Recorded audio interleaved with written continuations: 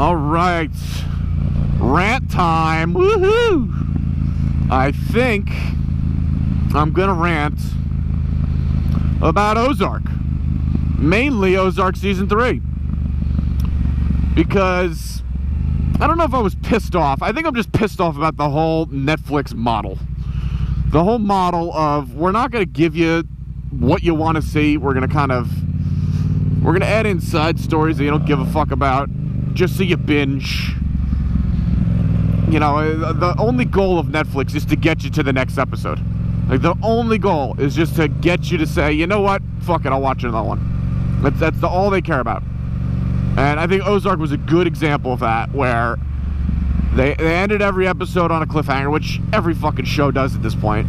You know, when you had to wait a week and they left you on a cliffhanger, it was like incredible to wait that week and then finally see what you were looking for. And then most of the times you were disappointed, but they leave you in another cliffhanger. By the end of it, you'd forget that they pissed you off in the first place. But Netflix leaves you on a cliffhanger, and then you're like, oh well, I can just push play and watch the next one. So Ozark season 3, I liked it. You know, there's not a lot of great television out right now, in my opinion at least. You know, I'm sure people will say, oh, have you watched this fucking Australian show? No, I haven't.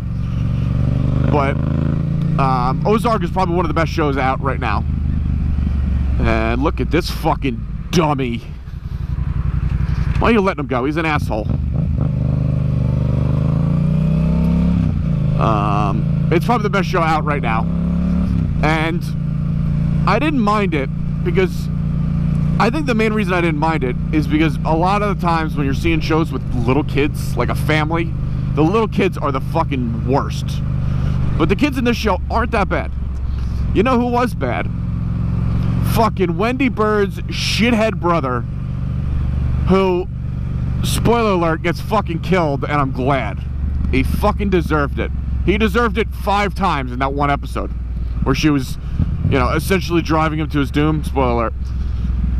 If you haven't seen it, I'll put this in the fucking comments. If you haven't seen it yet, don't watch this video because I'm going to spoil the shit out of the 3rd season.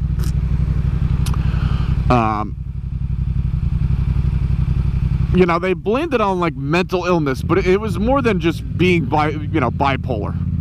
It was him being a fucking idiot, an absolute fucking idiot. Like, I have a friend that I perceive as a fucking idiot, and that's what he was acting like. Like, you'd say something to him, I'm sorry, I know, and then he'd go do it again. Be crying. And the only thing that I was pissed off about is you didn't see him get fucking shot in the face. So I fucking hated him.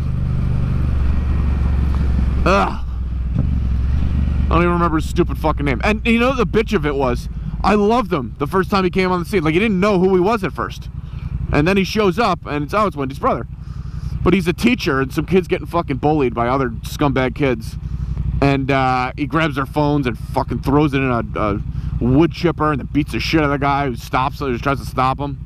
It's like, oh, this guy is a fucking passionate badass that is out there to do the right thing. And then he became like, oh, I'm the fucking moral compass of this show. You know what you're doing is wrong. No, we had no idea working for a drug cartel was wrong.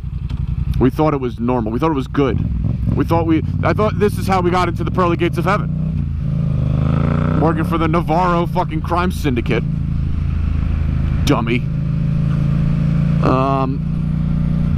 So yeah, Marty Byrde is still the best thing on that show. Jason Bateman's absolutely tremendous, and he said a while ago he didn't like doing movies like Horrible Bosses. He thought it was just kind of like brain shit. I don't know what the term he used, but it didn't get you anywhere. It didn't educate you at all. It wasn't impassioned. It was just kind of like fart jokes, which, I mean, I love those movies. I thought they were both hilarious. But this is like him coming into his own. He's doing what he wants to be doing as an actor, and he's compelling. He's very compelling. There is some humor in there because you just know him as an actor, and you know his dry sarcasm. But it's very good. It's very compelling. Wendy Bird's great, and my little brother's always fucking ragging on her like she's the biggest see you next twos, and I'm like, well, you're probably right, but that means she's good at acting. That means she knows what she's doing, because when people can pull that kind of emotion out of you, especially anger, you know, it kind of proves that they're not bad. They're not bad at acting. So hats off to her. The kids, again, aren't brutal, aren't bad. The lawyer's great. She's just a cold hard bitch, and I love her. Overall, the show is very good, and it's probably the best show on television. It was just Wendy's fucking brother, who was like Carl. He was basically Carl from Walking Dead. There it is. It comes full circle. He's fucking Carl. Carl. He's fucking shithead Carl, who everybody hates, and justifiably so. So yeah, there's my rant of why Wendy's fucking brother's a douchebag, and I'm glad he got shot in the face. Hopefully he got shot in the face. Let's, you know, when it's not confirmed yet, but there's a good chance he got shot right in his fucking face. So yes, rant over. Ozark, still highly recommend it. I mean, if you've seen this video, then spoiler alert, but it's probably the best show on television right now, so I would definitely watch it. Thanks for watching, folks. If you think I'm wrong, well, again, I will tell you why you're wrong, but feel free to comment, like, subscribe, hit the notification bell, all that hot jazz, and we will see you later. Toodles!